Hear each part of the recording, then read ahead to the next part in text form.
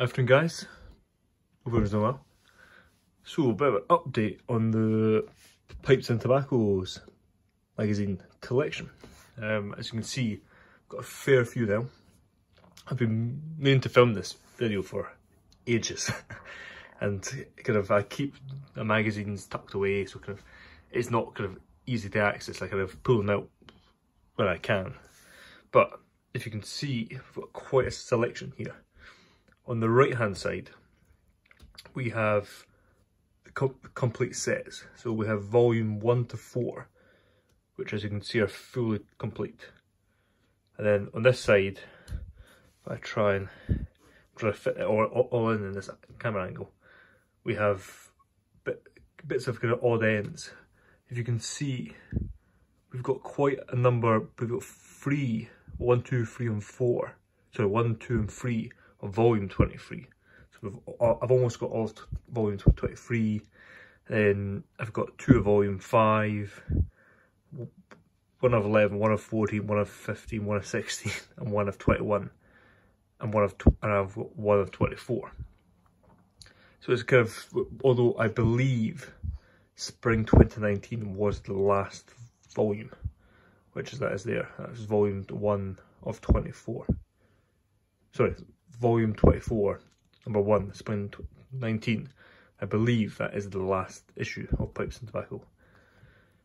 But as you can see, if you come here, I do have the premiere issue, which is winter 96. And then, like I said, carrying on from that, I've got the entire set there, 1 to 4. So of course, still a long way to go. This is kind of an update to my collection and what I have. It looks like I kind of update this every 6 months or so. I'm always on the hunt for them. I did manage to, I think originally I bought a part of a collection where it had quite a few, and then a good member of the YTPC was kind enough to part exchange with their trade for the other selection that you see here a while back. And then from there, I believe I've picked up another 3 or 4 issues since then. But that is it. It's getting slower and slower. Thankfully, I've got the first 4 volumes, which is always ideal because, if anything, the first 4 volumes are the hardest to find. So, for example, finding number 4 of volume 23 shouldn't be too hard because it's from 2018.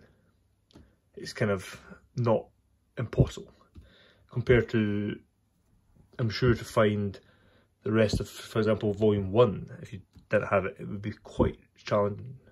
Or some people, I imagine, would charge quite a bit of cash for the premiere issue or just volume 1 itself. So yeah, that's my update of the collection. What I have, you can see everything I've got here. You can see the odds ends that I've got here, and the volumes I don't have. But for example, I don't believe I am missing quite a few volumes. I'm missing all of volumes 6, 7, 8, 9 and 10. And then I've got a bit of 11. I don't have volume 12, and then as you can see I've got a couple volume 14, 15 and 16s. And then again, volume 17, 18 and 19 aren't there. So there is quite a lot still to go. I would say I'd probably got about half of them, if that, so far. So there's a lot more to collect and acquire. And I have said before, my intentions is to one day have them all, and have them all framed.